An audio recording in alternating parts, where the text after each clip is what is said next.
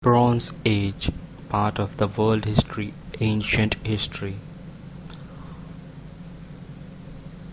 Bronze Age was a time period after the Stone Age, and this period is believed to be around 2500 BC. This was a time when people in the Middle East discovered how to use metal. The first metal they used was copper, but copper was too soft. Then they realized that if you add tin to copper, it made a harder metal called bronze. And that's how the people first began to use bronze, and there came an era which came to be called as the Bronze Age.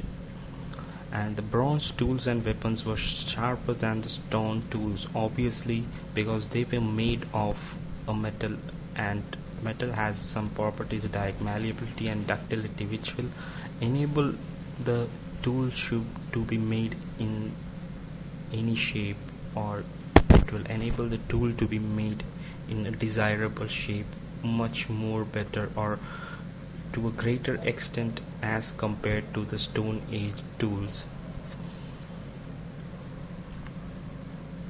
The copper and tin are minerals which were found in the rocks in the form of ore, and these rocks or the ore had to be extracted, and there was a process of smelting, which was a process of converting the ore into a metal.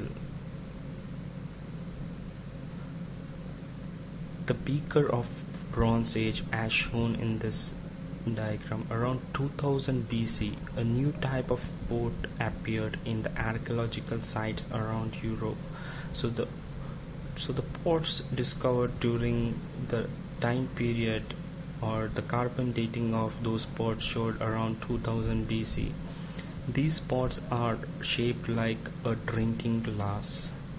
So this was one of the hallmarks, or one of the greatest development of the Bronze Age, the new type of pot which enabled them in better cooking, and also the tools which enabled them in better hunting, better farming, and a subsequent growth of humanity happened during the period called Bronze Age.